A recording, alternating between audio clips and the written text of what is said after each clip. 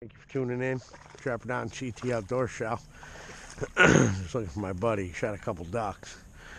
But anyway, day after Christmas. The water was a little high yesterday, but it's starting to recede. And I've been meaning to put in a pocket. I got a rat set on that log. And down around the corner is my other video where I caught 2 muskrats. And when the water's at normal level, this bank down there and over to here somewhere, foot and a half, it's like a little beach. Well, Friday when I came to set up, there was muskrat tracks, coon tracks, all kinds of stuff. But there was also mink tracks running. So those mink know where these muskrat live. And what I'm going to do here is build a pocket. Okay. Got a little grassy field up there that runs about 50 yards. This woods here, there's like a draw there. You know, this brushy area. If you look at here, it's a nice brushy area. Okay, mink are going to get in here, and it's kind of warm here in Connecticut. And they're going to be looking for mice, rabbits, and stuff. They're not necessarily going to be down, locked up under the ice, because there really isn't much ice. But they're running this bank as the water recedes. And there was mink tracks. So what I'm going to do is, I'm going to construct a pocket here. Okay. So, clean the area out. It's going to be a baited mink pocket. Feel the dirt. All right.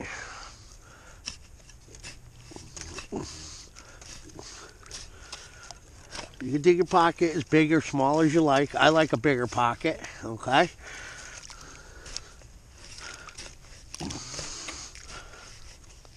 I don't go right down to the water yet.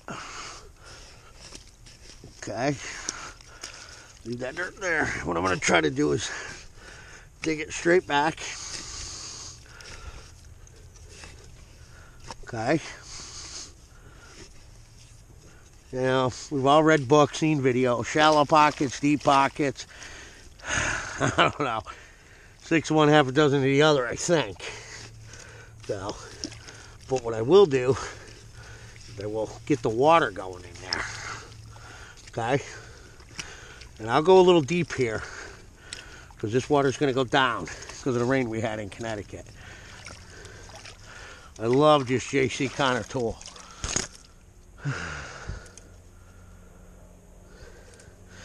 Some of that don't look good, folks. All right.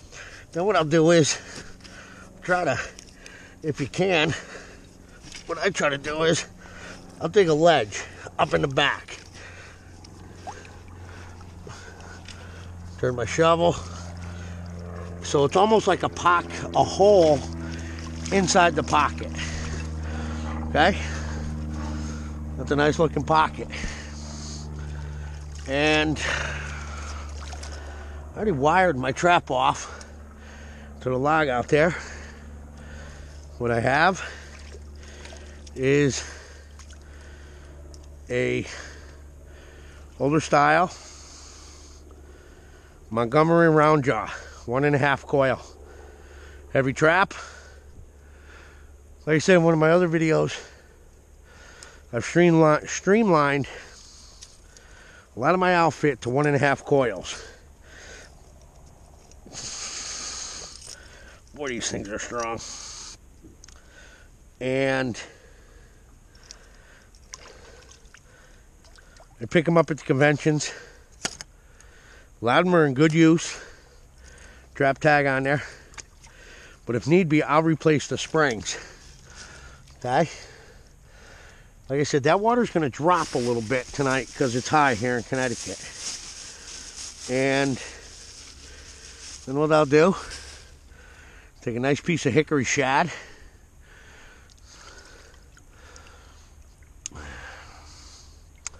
And try to find a nice stout stick. Okay.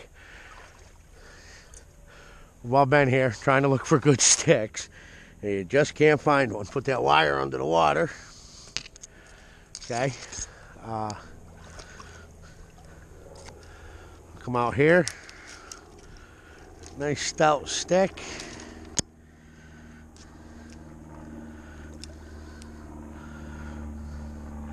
Try to get one with a fork on the end if you can. But I'm gonna pin it in there. That's a piece of hickory shad. They come up to the Connecticut River, and I got an older gentleman who gets them for me. Whoop. I'm gonna stuff it up into that hole that I dug, and I'm gonna pin it. Probably can't see in there with the GoPro, but it's up on the ledge. So it's up, it's high and dry. Then I'm gonna take a little bit of my Whack-'em lure. It's an all-gland predator lure. So far, I've seen it work great on coyotes. Whew, it stinks. It smells good. Ooh, smells fresh. It's an all-gland predator lure. Red fox, coyotes, and I had this in the pocket set up stream that I got that big buck mink in. It's called Whack-'em. I make it. It's a good seller. It's a good producer. Okay. I'm going to put that up in there. Smear it on the fish a little. Put it right up on the ledge. Okay? Right up in there. You'll smell that. I didn't bury it in the dirt. And what I'll do is I'll take my 4-ounce bottle with some shellfish essence oil. And you can even use your finger. Soak into the dirt. I should have sheep's wool. I do carry it. I don't have any with me. I'm out. And a few drops around the hole of the shellfish oil. I'm not going to plaster the area because this is strong stuff. This is shellfish oil, and I mix glycerin with it to help it from freezing. The only thing is it does separate, so you got to shake it real good before you use it. You can probably put propylene glycol, but I mix a little glycerin. Make sure you shake it up before you use it.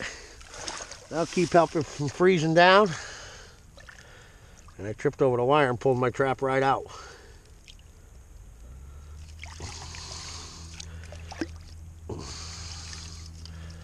Put that trap right in there, a little angle.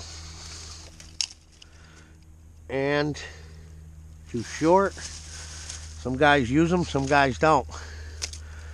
Me, I'll put a stepping stick out here, just like that. Not going to deter the mink, but it'll get them this way. Now, like I said, you can see some mussel shells there, and where the rats were going up underneath. I took 3 rats out of there, so I got a feeling that I like to trap in the hole. Try to avoid coon, although sometimes you got to clean them out. But with that piece of hickory shad, my Whack-'em shellfish oil, that side appeal, that's a baited pocket. And they do work. Okay. The other day I caught that buck mink. It's on YouTube. So I know baited pockets do work. I've caught a few mink here in them. And that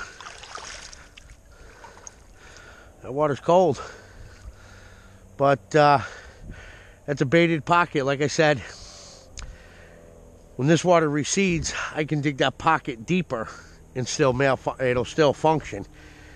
There was mink tracks scattered up and down here the other day. The water came up, so I know there's mink. They're hunting here. They know the rats live here. This little ditch in this area here, and then there's hardwoods. Oh, there he is. The mink are in here looking for mice and stuff like that, and rabbits. Maybe chipmunks, even though chipmunks are in the ground now. But they'll also travel. They were traveling right here in the water. The sandbar stopped here, so it was just perfect. I bet there'll be a mink in there in a couple days. But anyway, thanks for subscribing to my channel. Like our page. And if you need trapping supplies, go to wildlifesupply.store.com. You get all you need for hunting, fishing, trapping, wildlife removal products, even hiking and camping gear. But we'll go from there. Thank you for tuning in to Trapper Don CT Outdoor Show. Bye now.